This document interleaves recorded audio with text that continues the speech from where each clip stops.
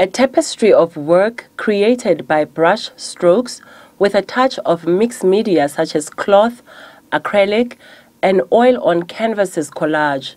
The solo exhibition showcases the mastery of Zakes Mda, currently on display at Kimberley's William Humphreys Art Gallery.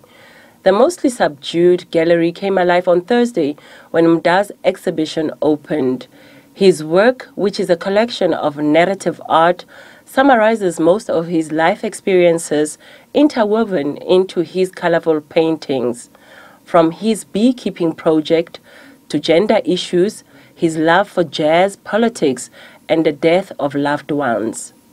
The current work of the renowned author carries an element of fiction and storytelling. Some are based on scenes from his novels, like the Famo Music 3, which he writes about in his latest novel.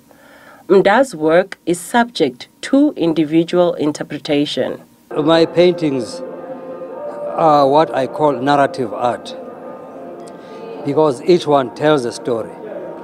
So just like when you are reading any story, it just depends on your own interpretation as a reader or as a viewer of these paintings. I, as the artist, cannot prescribe and say this is how you should read the story.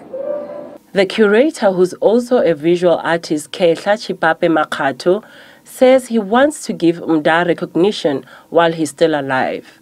He says they hope the solo exhibition will draw art aficionados to the gallery, which now has a lot to offer. When they are gone, that's what has been in our news, you know.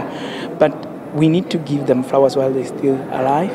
We need to create platforms where they can share this knowledge and wisdom.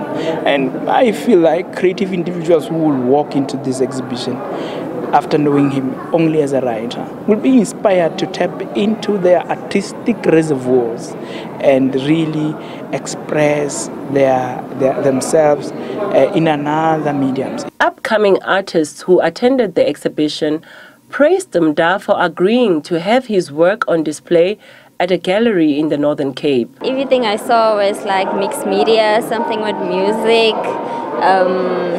It's more cultural and spiritual. Well, I love his use of lots of colors. That the paint looks almost like still wet and glossy. Yeah, I really enjoyed it. There's still more that I would like to look at, especially on my own. I think it's much better to come and look at works when it's quiet. And I love his use of his brush work, like the quick brush strokes, because it almost creates movement in the works. So it's like your eyes follow each brush stroke and then it's like an optical illusion. I love that. Mda is a recipient of the Order of Ikamanga in silver for his contribution to literature. He has an illustrious career in the arts and academia, with some of his work delving into politics. He was influenced in his formative years by a politically active father who was a founding member of the ANC Youth League and later joined the Pan-African Congress, PAC. Mda says his generation of freedom fighters has failed the country and says only the youth can save South Africa. I feel very bad how things have unfolded in this country. No. We have messed up this country. I say we because these are people of my generation, people with whom we fought for freedom together, people who were in exile together, you see.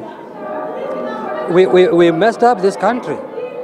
There is no reason that, for instance, for the next 5 days, there's no water in Kimberley, you see. It's bad management, you see. You can't blame drought or anything like that. It's just bad management, it's just incompetence. The renowned artist will be in Kimberley for 2 weeks.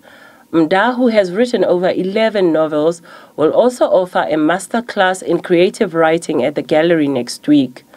A public lecture is on the cards, including a walkabout at the gallery, with Mda explaining each of his paintings. Margaret Mutibi, SABC News, Kimberley.